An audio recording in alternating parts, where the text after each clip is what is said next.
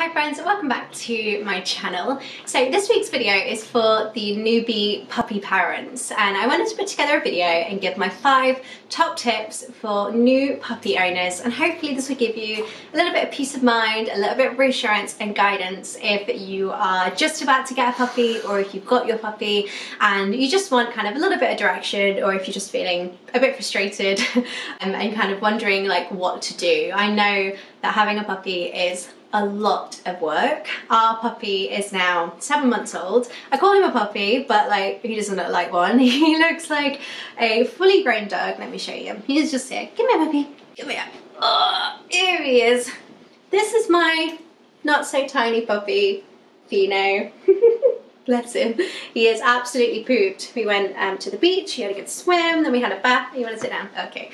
So yeah, he's 7 months old. He is a red golden retriever. He's a field retriever, so he is more of like a working golden. He is like super athletic, got lots of energy. He's a really strong swimmer. He loves the ocean, and it's honestly just been like the best journey with him. If you've watched a lot of my videos before, then you know you've probably seen him feature a lot. He's in like every single video, but if not, then I'll leave his Instagram in the description box down below if you want to go and check that out. We post lots of cutie photos with him, and I took a lot of like vlogs and videos, especially around the beginning when we got him, when we were like shopping for him and everything, and it's honestly just been the best. And training him as well has been so much fun, and this time has gone so quickly. So I should actually add a bonus tip in, because I've got a few tips written down on my phone, but I should add a bonus tip, which is like take millions of pictures. I thought we took millions of pictures, and now I look back and I'm like, we hardly took any. Like that time from when they're a puppy to like say now, it just goes so fast. They grow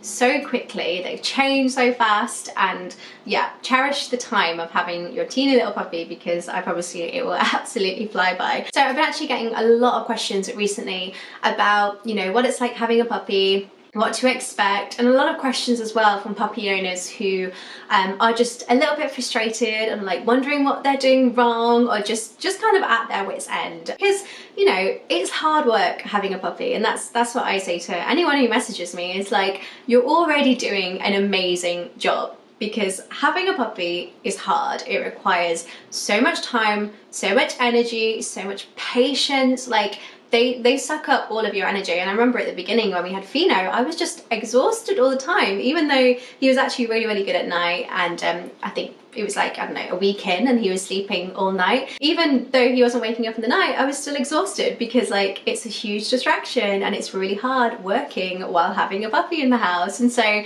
yeah, it is a lot of work. It's obviously the most rewarding thing ever, but I feel like not many people talk about how difficult it is having a puppy. All the pictures that I'd see on Instagram of like golden retrievers would just be like cutie little goldens, and they'd be like so well behaved and just so sleepy and cute. And I feel like we missed that kind of lazy, useless puppy phase, because when we got Fino, he was 8 weeks old, he weighed 8 kilos, he was very energetic, he was extremely confident, he was big. 8 kilos is big for an 8-week-old puppy. So we kind of missed that little useless puppy stage, and he was a boy when we got him. But yeah, he is like super confident, he's got so much personality, but because he's quite confident, you know, we've tried to be as strict as possible with him. Also with him being a big dog, he's now about 66 pounds maybe now, at 7 months. So I reckon he'll get up to about 80. But with him being a big dog, you know, I want him to be very well behaved. I want to be able to control him. I don't want him to be just, you know, running off and not listening to me, because he's big and not everyone likes dogs, and you know, we want to take him to all these places and travel with him and whatnot. So yeah, we've put a lot of time and energy into the training and into raising him, and I feel like it's really paid off, and he's just such a good dog now. Okay, so let's jump into the tips, because I want this to be quite a short and sweet video. So tip number 1 is be patient. And I know it's often difficult when, you know, your puppy is just being a little terror, because that's what they do. They have little terror phases, and when they're not listening to you, like it can be so easy just to get frustrated and to feel like you're doing everything wrong and feel like you're not being a good puppy parent. But I promise you, you are doing absolutely fine. It's not you, it's them. I also feel like they really pick up on your energy, and I noticed that, you know, if I would get frustrated with him, if I would just be frustrated with him, like, you know, weeing everywhere, not listening to me, not picking things up. He would have bad days sometimes, he'd just be a nightmare. On those days, he would really pick up on my energy, and on the days where I was just super chill, just working from home, you know, really relaxed, he would definitely mirror that. And so I really do think that they do read your energy, and they kind of absorb the environment that you're in. So even more reason to be patient and to be calm. One thing that I would often do is whenever I would get a little bit frustrated, I just watch a YouTube video and kind of research, you know, the specific thing that I was struggling with, and it would always make me feel way better. They'd just give me a little bit of a confidence boost, give me a few tips, and so I do recommend doing that. And I'll leave a few links in the description box to some YouTube dog trainers that I really like to follow and I really like to watch. So yeah, tip number one is just be patient. You know, they are babies, they are so small, their brains are so small, they're developing, they're learning everything every day, and they also forget things. They're so young, right? I promise they will learn. You know, puppies, for example, they bite like crazy at the beginning, and it honestly feels like it's never ending when you've got like bite marks all over your hands and all over your clothes, and their puppy teeth are so sharp, and when they're just biting everything, it really hurts. But I promise you, like, that phase, it does not last forever. You've just got to be patient, okay? So tip number two is to start training immediately. Now, we did this, and I'm really, really glad that we did. I kind of had mixed feedback about this. Some people were like, you know, great, amazing, you're teaching him straight away. Other people on like Instagram were like, you shouldn't be training him yet. He's too young, and it's, you know, too scary for him. It's a big change. You should hold off on the training. We decided to train him from day one. As soon as we got him, we started setting the boundaries. We started teaching him things, and actually worked really well. And I think that training is such a fun exercise for you and for them. It's a really, really good bonding exercise. It's a great way to kind of establish trust between you, and, you know, you can just start shaping your dog, basically. So when we first got him, we taught him, you know, things like sit, down, roll over. We taught him to wait very early on, and actually wait is probably the one that he's the best at. He's so good at wait. A lot of people, you know, call this stay, and we just say wait. And what we'd also do is kind of associate hand movements with the commands as well. So for example, with the wait command, often I'll just do this, and he knows to sit and wait. And so I do find it really useful actually kind of having a hand movement as well, just if, you know, you're in an environment where they can't hear you, or it's a quiet environment, or you've got, you know, the baby sleeping or whatever. It's good to have different ways just to kind of get their attention and guide them and tell them what to do. I would also highly suggest making meal times into training sessions, and that way, if you do that, you've got 3 guaranteed training sessions, 2 or 3 guaranteed training sessions every single day. So our routine with Fino is when it's dinner time, we say that it is Din-Din's. I think he's gonna wake up now. We say that it's Din-Din's, and he knows what that means. So he comes to his bowl, and we'll put his food down, and he knows that he's not allowed to touch his food until we say that it's okay. So he'll generally come, he'll give it a sniff just to see what he's having, and then he looks to us, and then we'll do a few, you know, bits of training. We'll tell him to go in between, we'll tell him to heel, we'll tell him to go sit on the sofa, sit down, give us a high five, whatever. We'll do like a few rounds of training, and then after that, we tell him it's okay, he can go and eat his food. And I'm really glad that we taught him this, like from the beginning. Whenever it was mealtime, we would get him to sit and go down, and then we would tell him that it's okay to eat. Obviously, at the beginning, he would just try and just go for it straight away, but we wanted to just establish those boundaries. And now with food, he's really good. He doesn't beg, he doesn't just go and grab food, he doesn't take anything from the counter, because he always looks to us to see whether or not we can have it. Even if you're giving a treat, we'll put a treat in front of him, and he'll look at us like, so can I have it? And then we'll give him permission. So I really recommend doing that actually, and especially now that he's bigger, you know, he can just go and, he could go and grab something from the side if he wanted to, but he doesn't, because he knows he has to get permission first. So yeah, the training from the beginning I think is so important, and training is really fun, especially when, you know, you're giving them loads of praise and you're celebrating. It's fun for you and it's fun for them, and I just find it so, so rewarding. Tip number 3 is to be strict and think ahead. I know how difficult it is to be strict when you've got a super, super cute tiny little puppy and they've got like their puppy dog eyes. I know how hard it is to be strict, but I promise you, it will pay off if you are. One thing that we try to do is we only say the command once. So if we tell him to sit, he has to do it. We don't move until he completes the command. At the beginning, like, he just wouldn't like to sit down, and sometimes it would take him literally like a minute to go down, and we would just wait for the whole minute until he would do it. We would wait, and then he would get his treat. We'd say it once. Normally, like, they hear, right? It's kind of selective hearing with dogs. You don't need to repeat the command 10 times. They know what you're asking them to do. A lot of the time they're just testing you just to see whether you're okay first. And I'm like, I stick to my guns. I'm like, no, I've asked you to do this command. You are going to do it, and we're going to sit here and wait until you do. I'm actually way stricter than I thought I would be, but I feel like it's paid off, and he's, you know, really good and really responsive. But I think it's important to kind of think ahead and think, you know, what is it going to be like when we travel? What is it going to be like when he is a year old and he is jumping up at everyone? Or what is it going to be like when, you know, he goes and grabs food off people? Like, all these things, they're really cute when they're puppies, but they grow out of that puppy phase very quickly. So if there's any bad habits, that you've got to nip it in the bud. You've got to be strict from the very beginning. Don't be afraid to be strict with your dog. You know, you are the master. You are the one that's guiding them and telling them what to do. It's not the other way around. And ultimately, you know, dogs want to please you. They want your praise. They want your love. And so, you know, when they do the right behavior, that's how they get praise and love. And I think it's actually really useful too to establish routines for everything. So I mentioned the routine that we have at mealtime. For example, when he comes in from the garden, he knows to sit and wait.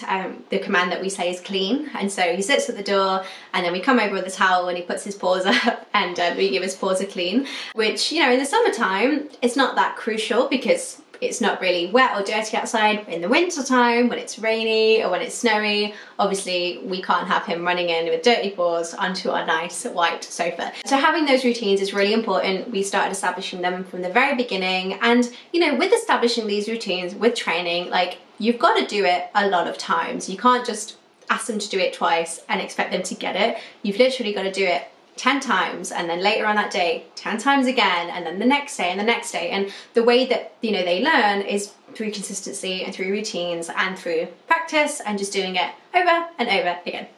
So tip number 4 is to not be with your dog all the time. And I know how difficult that is when they are cutie little puppies and you want to be with them all the time, and you want to be giving them attention, you want to be seeing what they're doing. But I think it's really important that your dog has a space somewhere in the house where they can't see you, because if they can see you all the time, they're always going to want your attention. They're going to be used to seeing you all the time. You are going to be their comfort. But when you leave and when you go out, then you're not really going to know what to do because you're not going to be there. And a lot of people that have messaged me recently have said that, you know, their dog is in the living room, their dog is next to their desk, somewhere that they can see them all the time, and they're getting really bad separation anxiety. And one thing that I've been suggesting is, like, just move the crate, move it into the bedroom, move it into the hallway, move it somewhere where they can't see you. And we've had a lot of success with this because Fino's crate is actually in the laundry area, and it's upstairs, it's kind of out of the way of us.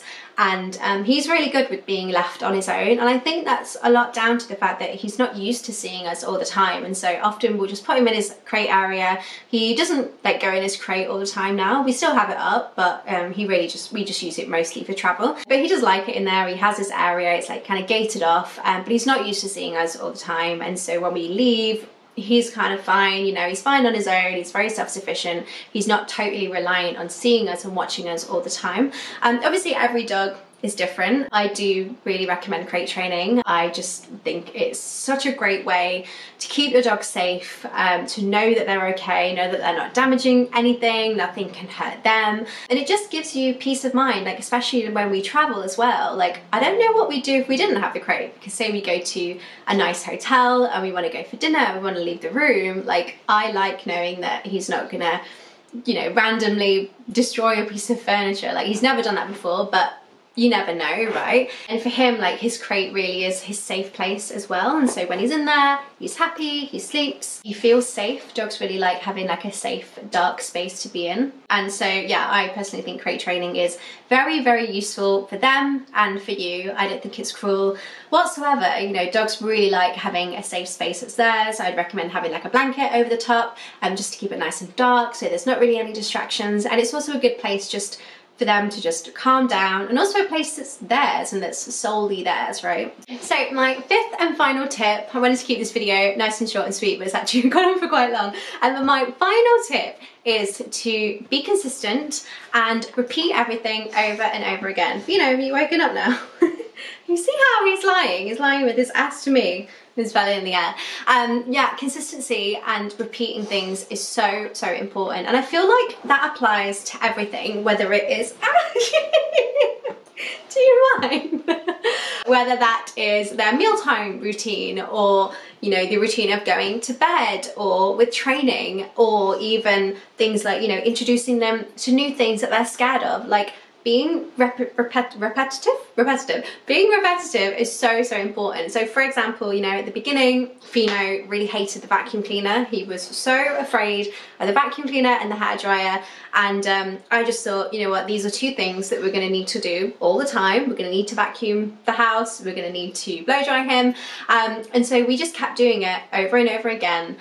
We would do it every day. We'd vacuum close to him, we'd get him used to it, we would blow dry him, and give him lots of treats and give him lots of plays, and eventually he got used to it. It's to remember that you get to set the rules. I think it's very easy to allow your dog to kind of rule you, and you know, if they don't like doing something, it's very easy to change your behavior and think, well, you know, if they don't like the vacuum cleaner, then I'm just not going to vacuum when they're around, for example. But you know, it doesn't really work that way, and you are the master, especially when they're a puppy. You get to mold your dog, and you get to create the dog that you want through training, through routine, through consistency, through practice. And so, you know, you get to set the rules about how your dog lives and how you live. You really get to set the rules.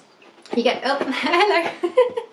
You get to set whatever rules you want just through being consistent and with practice. And you know, don't get disheartened if you're teaching them something, or you're teaching them not to jump, or that you're teaching them not to bark at you and they don't get it first time. Like, dogs respond to consistency. So, you know, if for example you're walking them and they're pulling, what we tend to do if Fino gets pully is we just stop whenever he pulls, and then we'll walk again, and as soon as he pulls, we stop. We'll walk again, as soon as he pulls, we stop. And we might do this 10 times in a row, but pretty soon he understands that if he pulls, that means that we stop and we don't go anywhere. And then as soon as he starts walking well again and he's not pulling and the lead is slack, we'll give him loads of treats and loads of praise, and he understands that, okay, that's how I need to walk in order to get treats and praise and in order to continue going where we're going. But it really is just a game of consistency, and like, you know, don't feel like, oh, they're not getting it, they're never going to get it. I promise they will. You just have to be patient and be consistent and just keep up with those routines and just keep doing things over and over and over again. So that is it for my tips. I really, really hope that you have found this video useful. If there's any questions that you have, please let me know in the comment box down below. I'm not a dog trainer, I want to just kind of state that. These tips are all just from experience, from what we've learned with Fino, you know, from the videos that we've watched and from the things that we've implemented and the things that we've tried with him. These are all things that we've had a lot of success with. Fino's now woken up and he's got a lot of energy and he wants my attention. But anyway, thank you so much for watching. Please hit the red subscribe button if you want to see more of my videos, and hopefully I will see you in my next one. Thanks so much for watching. Bye! Say bye, Fino. Bye!